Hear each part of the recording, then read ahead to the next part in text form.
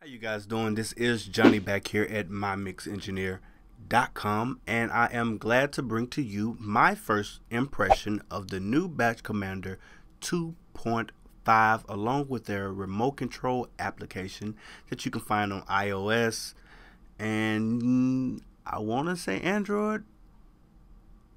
But anyway, thank you guys. Thanks to the team at Slate Digital, they actually listen to the consumer. And the most thing on forums I seen was people saying, "I wish the buttons were a little bigger," and they answered that prayer. They answered that prayer definitely, and they added some new presets that made it easier for you to find things. And yeah, the learning curve is short now. At first for me it was a big learning curve, but it's very short now. And for anybody new to this, it's gonna be very short. As you can see at the bottom, bigger buttons, easier to read text. They also included this tab feature, what is the tab here, which makes it visually pleasing and makes it easier for when you glance down to the bottom of your screen to the batch commander that you can see where you want to go or where your button would be. So, and it comes with so many great batch commands and so many some presets that's I would say that's very useful, as well as they have different layouts, default layouts. I'm on the basic one right now. They have one for mastering, and they have 4 different scenes in there. They also have one for music. No, don't want to save it.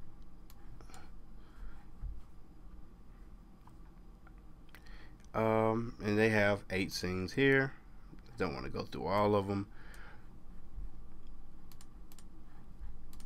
And they have one for post. And they also have 8 scenes here as well.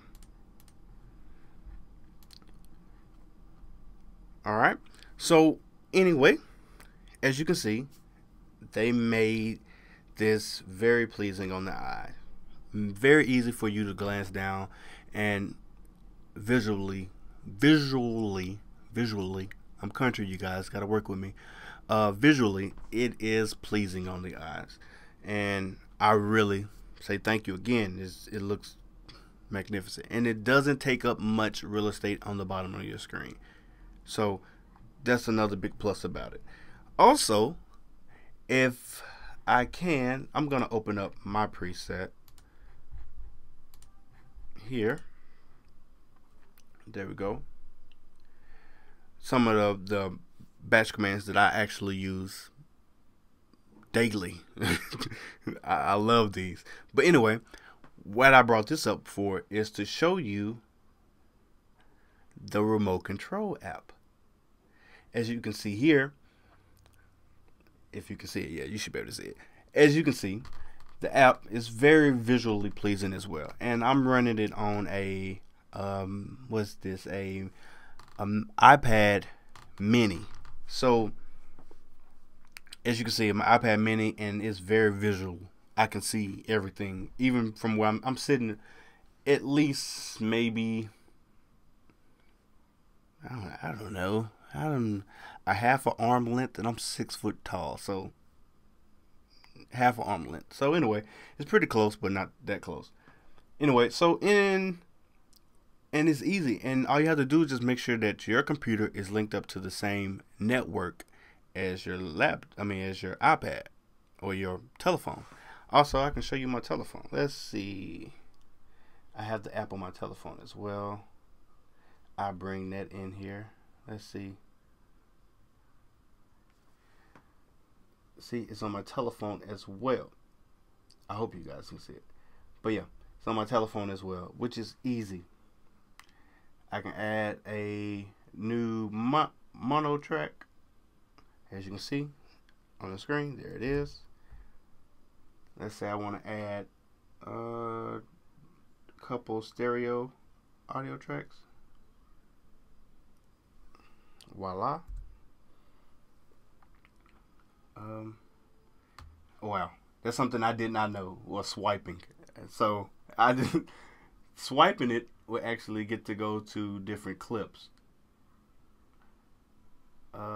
which is actually pretty nice. This is my telephone, so hope no one calls. But and let's see, let's add